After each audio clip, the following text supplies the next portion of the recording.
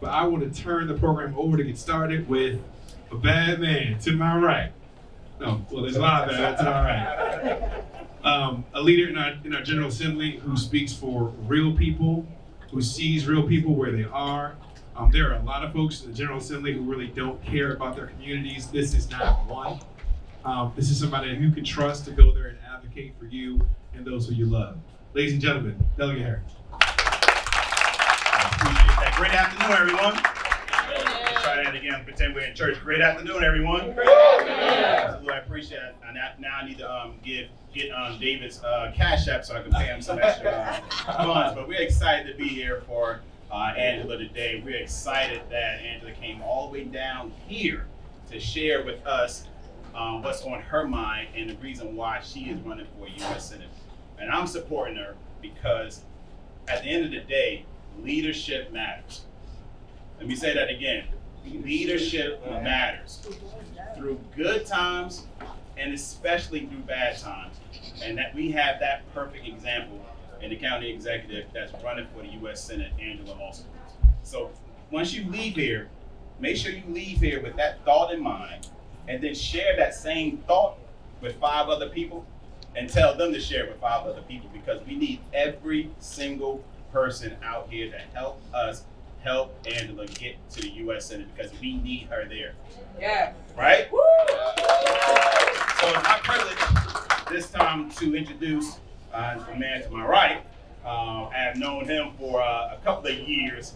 We used to talk on the phone a lot early in the mornings. And so been a great mentor to me. We're excited that he's here. Our senator for the 27th district, the Senator Michael A. Jackson. Thank you, Delegate Harris. Good afternoon, everybody. We are happy to be here. This is the second leg of the tour today for me. The District 27, District 28, 27A in particular that Delegate Harris and I share is part of Prince George's County and Charles County. District 27 is broken up into 3 sub-districts. We have 27B, which is Prince George's and Calvert County, which we share today, and then District 27C, which sits solely in Calvert County. We need your support in the southern part of our state. And we need to make sure that you, each and every one of you, and us, are true surrogates for Angela Austin. I've had the extreme pleasure of knowing her well over 20 years, working together up in Prince George's County. I've seen her leadership when she was running the section within the state's attorney's office dealing with domestic violence, which was one of my sticks when I was a sheriff up there in the county as well. We're running the Revenue Authority, which is about economic development, and she has continued that as county executive, a dynamic team led by Ms. Angie Rogers on economic development in the region, and then as a terrific county executive that helped us weather the storm of COVID, something we never ever thought we'd see in our lifetime, but she weathered that and became a statewide leader with that, by the way, serving in the General Assembly. When we had the local county executives and the mayor of Baltimore coming to Annapolis, Angela also was the leader of those counties as we went forward. And lastly, Congressman Hoyer said this earlier today. His support is not objective. His opinion is not objective. Mine is certainly not as well. I want to shout out in this environment. Kevin and I represent 18% of Charles County, but we are always 100% visible in Charles County, because we're going to need every one of us to give a 100% effort to get Angela also votes to be our next United States Senator. We're in, and I'm glad to be here today. And I'm going to pass the mic over to a colleague of mine from the Charles County Commissioners, Commissioner Amanda Stewart.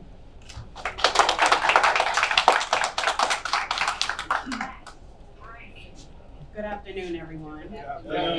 It is truly an honor to be here today to speak, just to share a little bit about why I believe in County Exec Angela Alsobrooks for the U.S. Senate.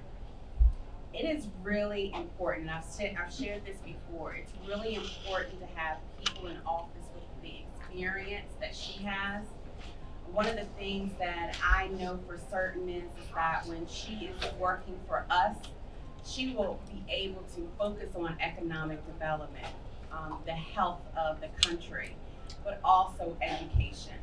And we cannot forget that as we go out in the community and talking with our friends, our neighbors, our family, let's remember education. The other side is going to be pushing back, and we need to strongly speak for our next U.S. Senator, Ms. Angela Alsobrooks, about her proven track record when it comes to education. If it's about what's in the classroom or even the infrastructure of the entire building, it is clear that she knows what's best for education from the top of the building to everything within the building. So I appreciate your leadership, and I admire you for what you have done for the state of Maryland. And I look forward to being able to just go out in the public and talk and share your information and share what you have done as a leader and what we can expect as Marylanders for the years and years to come. So thank you so much for being here today in Charles County. Thank you. And with that, I would like to turn it over to my colleague, Ralph Patterson, Commissioner Ralph Patterson. Thank you very much, Commissioner Stewart. And thank you all for coming out here. You could have been anywhere and you chose to come out today. Just like my colleague was saying, I'm Commissioner Vice President Patterson. I just want to say thank you very much for Senator Alsobrooks for coming down here, because there are a lot bigger counties in our state, and you chose to come down here because you realize how important our county is to your campaign. And we want to reciprocate that by showing you that we got your back 100%. And so I'll say this: I work in Prince George's County, and I had to take a while to learn about you, and I had to see for my own self. And what I've seen over the 4 years that I've been working in Prince George's County has been remarkable. And just seeing you across the state, you know, BACOs and BETA conferences, it shows that you not only care about Prince George, but you care about the entire state as a whole. And that's what we're going to need in the Senate. So I'm just beyond thrilled to be able to be here side by side with you to help you get to where you need to go so that you can work for all of them. Thank you so much for being here. Of course, we'll pass it up to my president, Commissioner Selby.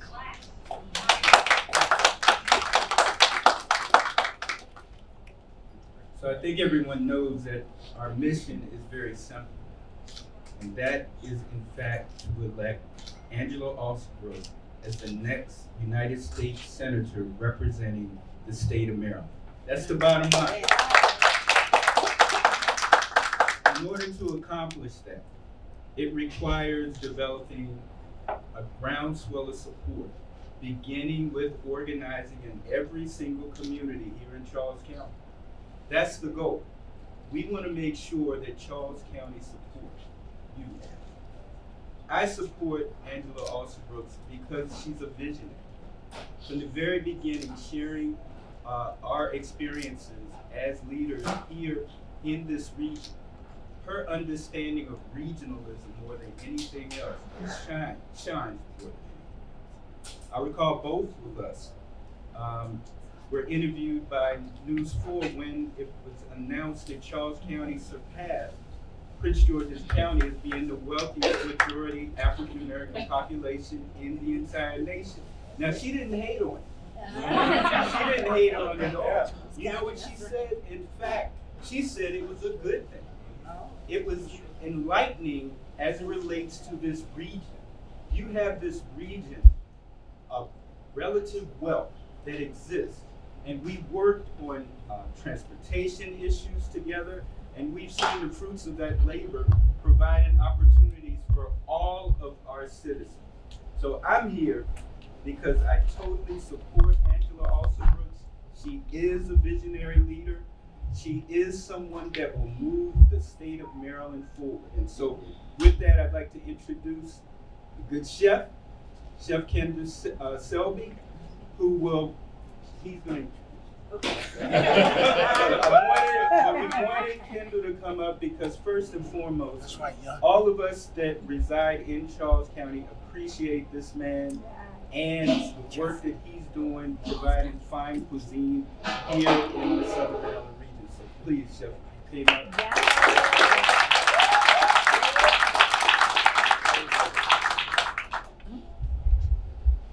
It's a big job. I just first want to say thank everyone. This is my grand opening weekend. And I'm thankful to God that everyone is here from Georges County as well as Charles County. We don't take it lightly, but I wanted to say something really quickly. How I feel about voting is important, and how I do things is I put pamphlets like this. If I believe in what you're saying and you're true to the people, I put this in every bag of food that goes out the doors. So it's a message to delivering to the people. And I'm super, super duper proud of you, sister. My wife, Selby. I'm so excited about putting these in every bag of food that come out of Selby's, and I challenge any other business owner that are here that if you are selling something, you need to be doing the same things if your hips are in this place. Put these in every bag so that the people that are not present can get the message of who they should be voting for. Our person right here, Angela also. Good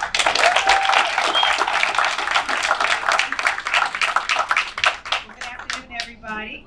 I hope that you all have enjoyed so far what Chef Kendall and Sora Karen and I have prepared for you. I see y'all eating these wings and everything, and all the salad we had to cut up, so I hope you all have enjoyed it. But I have to say to Chef and to Sora Karen, first of all, thank you so much for welcoming us into your beautiful, beautiful new restaurant, and congratulations. This is no minor feat. It is not easy to do, and so we are so especially proud. We will be back to support you, and just really are just so grateful. I want to say also to my friends in elective service who did not have to. I am so grateful to each of them. They did not have to come into this race, and they came early. These were among the first supporters that I got in this race. Starting Delegate, I want to thank you so much, Delegate Harris, for your leadership and for your support. We're excited about all that we're going to accomplish. We have a new legislative session that's going to be starting soon, and we go there with the intention of bringing back the bacon. So we're excited about what is to come. To Commissioner Stewart, thank you so much also for your early support. She has been right there with me since the very beginning. I want to thank you also. Thank you also to our president here, Collins. Thank you so much, President Commissioner Collins, for his support. He called me before I could call him. When they called the race and said it was going to start, he called me and said, "Don't forget to let me back you up." You know how valuable that is? Yes, that is so valuable. And the same is true for Vice President Patterson. Thank you so much. And he has just willfully and gleefully done so. And I just don't take it for granted. So I thank you also to our senator, who has been my friend and partner for years now. Thank you so much as well, Senator Jackson, who has been really on the front lines with me in so many areas as our sheriff. He was a delegate, he's a senator, but he just really has been working so hard with all of us, and we thank him so much for that. I have the best team this side of heaven. I want to thank each of them as well. We have with us Riley and Hannah. I want to thank Michael and David and Camilla for being here today also, and then so many others who have come out. This is such a powerful room. I know we have school board members who have come out. We have my sister from First Baptist Church of Glen Arden who reminded me not to miss the Christmas play tonight. So I'm sure I stay prayed up and stay in this race in the right way. But I want to thank all of you for taking time, and members of our Democratic Central Committee. I want to thank each of them for coming out. Some of them have come out more than once. I want to thank them also for coming out, and for all of you taking time during a holiday weekend when you could be finishing up your shopping. And instead, you've come out here to give us some time to talk about the U.S. Senate and to talk about the future of our county here, the future of our state, and the future of our country. You recognize, like I do, we often talk about the right to vote and the right to participate. And what we know is that we also likewise have an obligation to be engaged in all of these matters. It is so especially important. I often say about politics, the one thing that we understand about it is that whoever has the power decides where the resources go. And for all of us who care about our families and communities, it is especially important that we are present and accounted for when the decisions are made that affect the daily lives of the people that we love. That is what I am excited about where Maryland is concerned, because Maryland stands out across the country for us to know we are, as a state that really does stand out as a leader in terms of how progressive we are in our thinking and policies, and the way that we have really, on issues such as gun control and smart gun policies and so many other ways, we have really stood out among the country. So I've been really excited to have the chance to run and to represent Maryland, but it has also been my great pleasure. I'm a lifelong Marylander. I am also a lifelong Prince Georgian. As you've heard President Collins say, however, I am in the business of just loving people. And so when the reporters, he's right, when they came to me hoping to start some mess, and they said, oh, what do you think about the fact that they just announced that Charles County has more affluent African Americans than Prince George's? I said, that's perfect. Because isn't it our goal overall to make sure that all of us do well? Yeah. Every single one of us. I don't think they got the response they were intending when they asked that question, but I said, that's perfect. That's exactly what we have been working for. We hope to create more prosperity for more of our families. That's what we're here for. Now, before I begin telling you more about the Senate, I'd like to just also take a moment and talk to you about how my family came to be in Maryland in the first place. My family members are Southerners, came here, some from a place called Seneca, South Carolina. And they came here in 1956 following the murder of my great-grandfather by a sheriff's deputy. My great-grandfather's name was J.C. James, and he was epileptic and would often have seizures. He had a seizure one day, and he was accused of being drunk in public. Well, there was a white man who stood up for him, who said he is not drunk. We know him very well. His name is J.C. James. And for that sheriff's deputy who felt contradicted in public, he was very embarrassed. And so he vowed he was going to seek revenge. He said, I'm going to come back and I'll get you. And that's what he did. On July 4th, 1956, he saw my great-grandfather walking. He stopped, took out a gun. He shot at his feet first, telling him to dance. He shot him in his abdomen, and he died there on the side of the road. Now, our family went to the courthouse in Seneca a week later, and they were told that no crime had been committed. They were further told that if they didn't leave, they would kill the whole family. So a week after that time, my mother, grandmother, great-grandmother, and several other family members traveled north, and they eventually settled in a place, a little town called Fairmont Heights, which is in Prince George's County, Maryland. So they were brought here by a woman, and I often refer to these women who are doing all kinds of incredible things as super bad women. Well, Maybelle James was the person who brought our family here, and she was a super bad woman. She was my great-grandmother. She had been born in 1897, and she was whip smart. She was whip smart, and it was her husband who had been murdered. Now, Maybelle would convey the story to me and to many others in the family, and I was really privileged. I grew up with Maybelle and learned so much from her. She would keep articles in newspapers. She was really fascinated and terrified about the Ku Klux Klan, for example. So she had clipped all kinds of articles. So she was a historian of sorts. She was just a brilliant woman. But I grew up with her, and in fact, she lived until I was a first-year law student. And so she taught me many things. And chief among the lessons she taught me, and the one that I think accounts for my presence here today, was that she firmly believed, and she would say this even as she conveyed the story about her husband's murder, that you don't have the right to complain and sit on the sidelines when you don't like things in your life. That she said, you know what, if you don't like it, you should go farther and you should do better. And that's what I tried to do. I was raised by two incredible parents. They were both very working class folks. My mom retired. She'd been a receptionist for most of her career, an administrative aide for about 50 years. My father is the most brilliant, he is to this day one of the most brilliant people I have ever met in my lifetime. Did not have the chance to go to college, but he worked as a newspaper distributor for the Washington Post newspaper. And then he went on to work as a car salesman. And together, the two of them really did emphasize the power of a good education. In our family, it was very important, education. So for me and for my sister. So I went to Duke University. graduated from Duke University, and then came home to the University of Maryland to law school. And I decided very early on that I was going to spend my life in public service. So I was lucky. In 1997, I was hired as the first full-time domestic violence prosecutor to ever work in the state's attorney's office in Prince George's County. And I fell in love with that work, defending and protecting women and children and families, and continued throughout government. And then in 2010, I was inspired to run for state's attorney by my daughter. You know, I was saying to a friend, a childhood friend, she's growing up in a place I feel is less safe than the one I grew up in. And I was going on to say, I could ride my bike all over the neighborhood. My mom didn't have to see where I was, and it's not the same for her. Well, this friend cut me off and said, you know what? If you don't plan to change it, I don't think we should talk about it again. And I was so convicted by that. That's Maybelle speaking, right? I said, you know what? You're absolutely right. I'm going to run for state's attorney. So I was elected in 2010.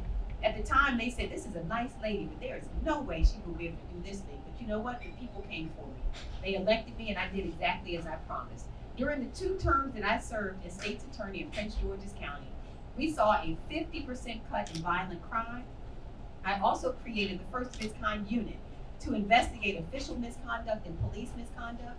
And I created important units to do restorative justice programs. One was called I Belong Here, which worked against truancy to help incentivize attendance for middle school kids. I sent prosecutors into those schools each month. I also replicated the Back on Track program that Vice President Harris created. She helped me to do this for first-time nonviolent drug offenders, to get them in community college, to get them workforce development training, and to get them on the path to a middle class. Now, I tell you the things I tell you about prosecution was this. I sat in courtrooms for about 13 years, which means I learned during that time so much. I sat close to our families. And what I learned was what made us suffer. And what I saw were systemic issues that I felt could really be cured if we had just made the right investments in people. What happens when we have so many who have addictions that are untreated? What happens when we haven't invested in mental health care? What about when we don't have affordable or workforce housing? What about true economic opportunity for our families, economic justice for our kids who need opportunities to work in the summer, to know that they will have opportunities to have career and technical education and entrepreneurship? What happens when we don't have it? So I decided that rather than just reacting to the pain that I saw in that courthouse, I was going to do something about that too, and decided to run for county executive. I was elected in 2018, and with all of these folks together, we've been working, we've gotten some things done. First of all, Prince George's County has the second oldest school facilities in the state of Maryland. Over 40% of our school buildings are 60 years old or older. And what that means is I have driven up on so many occasions, I've volunteered, I've gone inside these schools, and I've said to myself, what are we saying to our kids who are learning in buildings that do not befit their dignity, that are falling down all around them? It says something about their potential, it says something about what we believe about them, and I decided to do something about that too. So I worked along with our school CEO, Dr. Monica Golson, and others, and we pushed the only one of its kind in the state, public-private partnership, to build schools more quickly and at a cost savings. We put that structure in place. It's the only one here and one of the only ones across the country. And I'm really proud that over the last 3 years, we have used that structure. And our delegation had to go that hard in Annapolis to get this approved because it's the only one we have. But we used that structure in the last 3 years to break ground on 10 new schools in Prince George's County. We opened the doors to 6 of them this fall. We're using the structure next year. We've gotten approval. We're breaking ground on another 8 schools. So during the course of my time as county executive, we opened 6 of the buildings already this fall. We will have broken ground on 18 new schools in a 6-year period for the benefit of our children. I've also been very passionate about healthcare. I'm going to talk about this, how it relates to the Senate, but you all will agree with me on this point as well. We have so severely misdiagnosed what I know is a public health crisis and called it a crime crisis. And what do we mean by that? As prosecutor, I learned, would you all believe that over 70% of the people we arrest on any given day and take to the local Department of Corrections are intoxicated when they get there? 70. Would you believe that a third of all the people we arrest every day and take to the local Departments of Correction are on psychotropic medications when they arrive? So what we've done as a country, as a state, and as counties is we arrest and recycle people in and out of our local correctional facilities who are sick with addiction and who are sick with mental illness, and we put them in places where they can't even be healed. decided to do something about that too. So in 2020, as we looked out, we were building a public safety training facility. We still built it, but I decided to take $20 million out of that fund and put out of a capital fund, put it on the ballot to let the voters decide. And last year, we built the first of its kind and opened the doors to our first ever mental health and addictions care facility to ever open its doors in our county so we can heal our loved ones from sickness. Likewise, we looked out and Prince George's has the highest rate of breast cancer, lung cancer, colorectal, and prostate cancer in the state. And the only major county in the state without a cancer center. So I worked alongside our delegation. They brought back for us $67 million, and we're opening the doors next year to our first ever cancer center so that our loved ones can be treated at home. Now that's another issue, and the reason that I am so proud of Jeff Kendall and Sora Karen is because we understand one thing that Dr. King said to us. When his life ended, where was he? He was talking about economic justice and what that means. What does economic opportunity mean for all of us? It is the #1 issue at the kitchen tables of people all across our state. They want to know, how is it that we can afford the cost of living? How do we have a true opportunity to really enjoy the American dream? This has been a priority for me, is economic opportunity, jobs and income, and making sure that our families are able to thrive, which is why I was so proud to work along with our delegation, the federal delegation, and to work with others, and to have announced recently that we are bringing the national headquarters for the FBI to Maryland. Now, you will notice that right after that announcement, lesson, the Virginians fell on the ground. They screamed, they hollered, someone pulled their pants down and screamed, foul. And you know what? They understand what we understand about how these federal assets, using your taxpayer dollars, by the way, these job centers, how they change forever the economy of the areas that they come to. These are transformational opportunities, once in a generation opportunity. Don't think for a minute, the Pentagon was a policy decision. The location of the Pentagon on the western part of the Potomac in 1941 to be located in Northern Virginia was a policy decision. And look at what it has done for Northern Virginia. It has created in Fairfax County the wealthiest, second wealthiest community in the United States of America. So these assets and these investments that we bring back do mean so much to our communities. And this is what I have done as county executive, is to bat hard every day to bring every single one of those opportunities, including, for example, if you look at New Carrollton Metro, we've been working a lot around transit. If you all, I don't know how many of you have been to New Carrollton recently, but you'll see it is changing before your very eyes. We've been able to attract close to, in my administration, $100 million new dollars in just the last 2 years to invest in front of the New Carrollton Metro to make sure that it is now the premier transit hub on the eastern seaboard. All of the traffic that's coming through Union Station's closing for 2 years for renovation. Do you know that when that happens, all of that traffic is now coming through New Carrollton? Our very own right here in Maryland. That particular hub now is going to create 25,000 jobs. It also has workforce housing. These are the kinds of opportunities that I will continue to work on as a senator. I tell you the things that I have told you to tell you something very important about the Senate of the United States. I believe that it is so important for you to have senators who not only work hard for you every single day, but ones who know you, understand you, and share the cares and concerns of everyday hard-working people. It is the case, if you look at the Senate, that there are too few there right now who live like or think anything like the people they represent. And it is important. It's hard to represent people you don't know or understand. I understand you. I know you, because the cares and concerns that are at your kitchen table are at mine too. This is important. It has been important not only from a professional standpoint, as a person who has, over the years, as an executive, it's been my job to create policies that make your lives better every single day. And also it has been my job to make daily decisions. All of these executives and leaders, legislators who had, along with us during COVID, we had to make decisions every single day that immediately impacted your life. I've been able to do that, but I have to also tell you that my lived experience, our lived experiences do matter. They do matter. As a mother, to have a teenage daughter who is a freshman in college right now, has been really important to understand the things that our youth confront, the challenges that are in their lives every day. Any parent who had a child home during COVID-19, for example, my daughter was a freshman in high school, came to understand not just through our kids, but through their friends, what anxiety and depression looked like. What happened when they were isolated and the ways that they struggled. We have to know that in order to help represent that generation, you got to understand what they are dealing with. I'm also, like many of you in this room probably, how many in here are in the sandwich generation? Where we are caring for our kids and also supporting our amazing parents. My parents who are aging, I have a mother who was just diagnosed with Alzheimer's last year.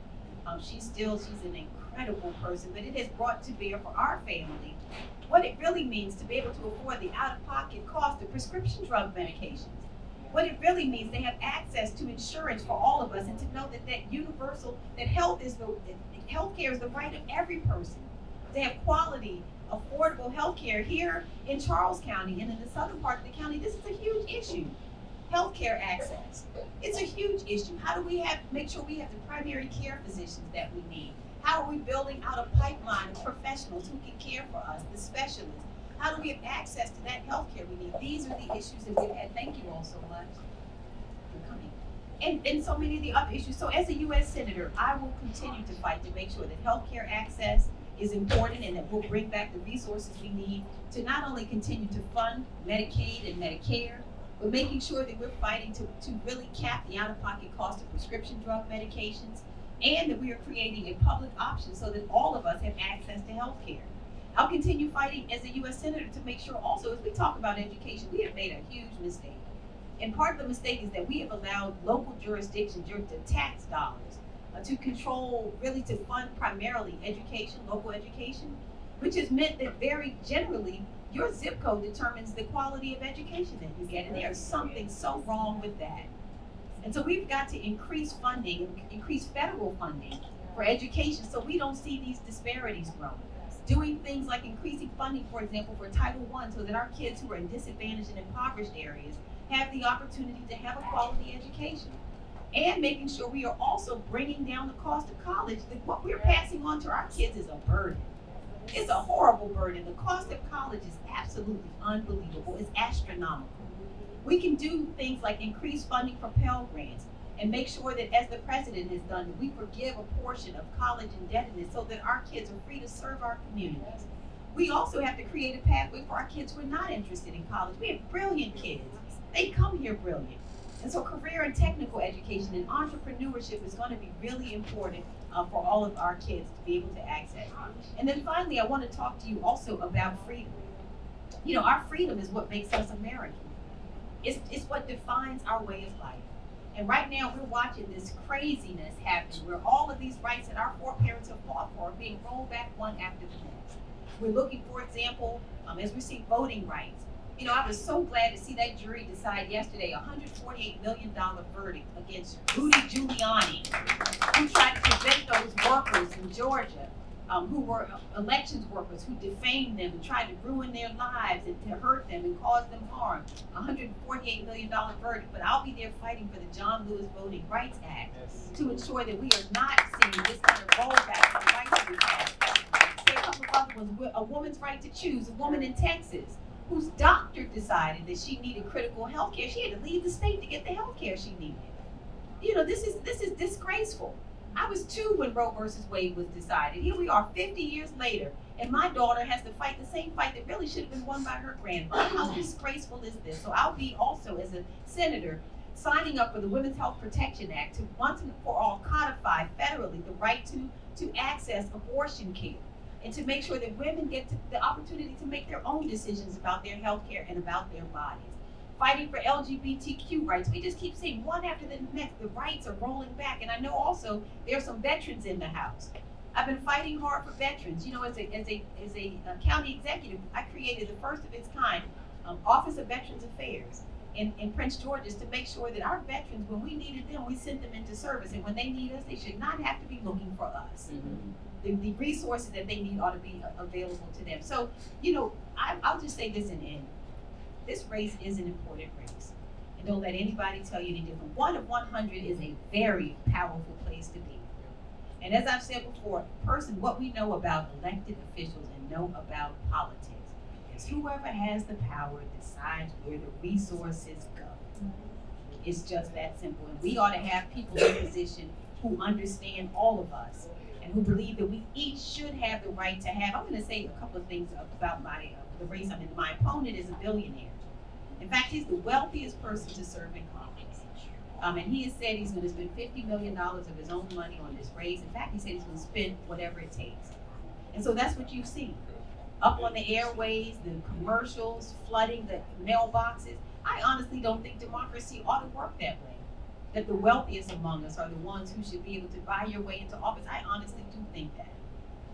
That's not the way that this was intended to be. So there is a difference there. I thank you all for your help, because I forgot. I should have just started out by disclosing I'm not a billionaire. For anybody who was wondering, y'all look shocked. But it is an important race for it to have people there who live like us and think like the people they represent. And I can say to you, I've seen some commercials on the air, and I'm just going to be blunt and come right out with it and tell you what I've seen. I have been so distressed by the commercials that I've seen. And many of you have probably seen these commercials, and it's advertising a second chance. And it's primarily as African American men on the commercial saying that these are people who needed the second chance, and he's the person to give the second chance, and all of these basically poor black and brown people are in these commercials. Now the thing that's disturbed me about it is I believe in second chances. I have worked hard in the system to make sure we've created an office for returning citizens, and we believe in second chances. And more importantly, the distinction between me and my opponent is I believe you deserve the first chance. Yes. Not to be picked up off the ground after you have not been invested. You deserve the first chance for all of our kids to be educated, to receive a sound education, to have affordable and workforce housing, to make sure all of us can afford to live in safe places, that you should have access to health care, that you should have true economic opportunity, have the opportunity to grow businesses like this businesses, to have access to wealth. That's what I believe about all of our communities, is that it is not just that you deserve the second chance, you deserve the first chance in this country for each of us to equally enjoy the American dream. So that is one of the differences. And again, I thank you for coming out. And look, this race is going to take Lottie Dottie and everybody to get us across the finish line. None of us can afford to stay home. And I have learned, like all of you, nothing happens if we don't show up. And nobody's going to give us anything. Which is why we're out 7 days a week talking to people, but I do need your help. To talk to your neighbors and friends and your colleagues and others, to take a yard sign and put it in the yard and send a message out. I'm so glad I have some of the young ones here who know how to do social media much better than I do. Because then you can share this information along with to your friends and tell them about the race and get all of us involved. But let me stop and answer questions because I know. I was asked to referee the Q&A. Okay. And so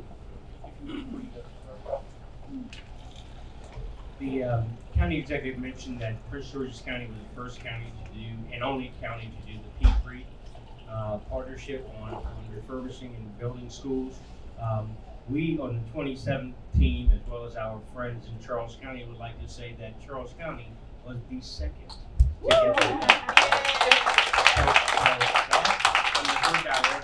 get to get her legislative body and others to work on that. And we fought our colleagues, trust me, we fought our colleagues because they did not want to see that. We sort of outmaneuvered them on that to get it first, and they fought us tooth and nail. But the power is in the numbers. Prince George's has 31 representatives in the General Assembly, along with our Charles County colleagues and some others. We got folks together to make sure that that piece of legislation passed. And again, Charles County was the second, and we're glad to be a part of that. So, just wanted to when the county executive walked in the room, she made it clear she wanted to speak directly to you, the residents. So we have time for about 3 questions maybe. So, but this is an opportunity. This is why she's here. She wants to hear from you directly. Would anyone want to start it off? Michael. Okay. I had to type it out. So first, thank you for being here. Proud military, a war veteran, and this is sort of veteran related, but military or federal related. So based on Charles County's wealth, in my opinion, we have probably one of the lowest federal agencies, military bases, federal contractors in the state of Maryland. How will you assist Charles County to be more representative like such counties as Prince George's, Hartford, and Arundel when it comes to, and let's face it, federal agencies or military brings in economic development. I've lived in those counties, I know what it does, but I just don't see it here. And based on the amount of wealth that we have, it's troublesome. Yeah, no, I totally agree. The question is about what will I do to make sure that we see resources for veterans coming to the Charles County area and other resources, honestly. I mean, I think, so I believe that an equitable distribution of those federal assets is very important. That's what I was talking about when I talked about the FBI. And you're right, Charles County, in my opinion, has not gotten its fair share. I mean, I can just look right out and tell you, I know, so Prince George's has the highest concentration of veterans, but many of them are moving also into Charles County. So there will be a need for things like the CBOC, those county-based healthcare centers for veterans. That's one of the things that I fought for Prince George's County and worked alongside Senator Van Hollen to get, and I'll be working to make sure that we get additional resources in that area coming into Charles County as well. It is something that I have already seen. And like I said, there are many other needs that Charles County has. The transit here, we have a need for additional resources here. I know that you all have had concern that we have supported, trying to make sure that we got more dollars and investments here to grow transit. We are in a terrible time. We've heard about some of the revenue write-downs that we're seeing, but that means that we're going to have to rely also on federal dollars. It can't just be state dollars. We're going to have to leverage county, state, and federal dollars to be able to address some of the needs. But veterans, I promise you, will not be left off the list of things that I am there to do and to focus on. I've done it as county executive, and I'll keep doing it as a U.S. Senator. You have further questions? Madam County Executive, how can folks help your campaign? Okay, so how can I help? And thank you so much for that. We have a clipboard here. There are so many ways you can help. Somebody here may feel, for example, you can host a meet and greet with 10 or 15 of your friends, similar to this. Just allow me to come in and meet the people you know in your living room or someplace else. Or you may be a part of an organization that you may want to invite me out, like the Kappas. There are alphas in the room. Yeah, and other organizations. I know I met the president of the NAACP is here. So, you know, if there are organizations that you can invite me so I can meet people, that's great. Take a yard sign. We're going to need door knockers, people making phone calls. Come election day, I need people who are going to stand at the polls and hand out literature. People who can raise money. You know, I'm in a race where so far my opponent has spent more than the entire gubernatorial field combined in the last election. He's already spent more than so for example, the governor bought like 1,900 points of television in Baltimore. My opponent has already bought and spent 11,000 points. He's already spent at this point in 35,000. 35,000, I'm sorry. 35,000. So we just have to, but that doesn't, we're not worried about that because it's the people who are going to decide the race. And we have support all over the state. And we're raising money. Great, so, but all the help you can give would be My question is, you know, that other guy, I'm gonna say his name, that he's always sending things in the mail. I throw it right in the trash, like 2 at a time. I was wondering, will you be sending anything at all in the mail? We will be sending mail. We're going to be going up on air. We have had to take a very disciplined approach. We have raised, by the end of this year, more money than any statewide candidate has raised. So we've had historic numbers. The first quarter of this race, we raised $1.7 million in just the opening 7 weeks of the race. So we are raising money, but we had to be disciplined about when we go up, we want to stay up. And we want to continue to be able to mail. We didn't want to go up prematurely before we had raised the money. But your contributions do matter. Whatever you can contribute really will help us. And so anyone here who has the ability to contribute to this campaign, please do. Because it does matter, and it means that we get to send the mailers. It means that we get to get up on television. It means that we get to fuel our campaign. I have a question. So I am a resigned 17-year Prince George's County Public School educator, and I was CTE, Career and Technology Pathway. And so the national platform as well as the state push is to expand CTE for our youth. So I was forced out of the public school and I own 2 beauty schools. Maryland is a bond protected state. I live in Charles County. I work in Prince George's County for my business. I would love to expand. However, the bond protection for the state of Maryland doesn't allow small businesses, especially women of color, to be able to do the expansion which would support your goal of assisting with career technology education. What is your stance on supporting small business, private career schools with their platform to be able to expand and provide those services so needed that the young people don't have the intellect to make those decisions at the high school level and can't afford to go to school out of pocket? So I do think there have to be multiple pathways to the middle class. And so what you're describing, a business that trains people, for example, to go into cosmetology, to go into other areas, I totally support this. We've supported some of it, again, through our Career and Technical Education Entrepreneurship Hub, which I just funded last year, funded at an additional $15 million that we were able to do. And we're going to continue to find opportunities to support businesses and to support apprenticeships and other things that help our kids to have the skills they need to not only work in these areas, but to be like you, to be an entrepreneur, to own a business. And so I do support that. Question. Yes. This is Al with Waldorf Live. I need to get understand your take on Charles County going into at least considering the charter, and what will be your take on that? Well, I know that Charles County is going to have that on the ballot in 2024.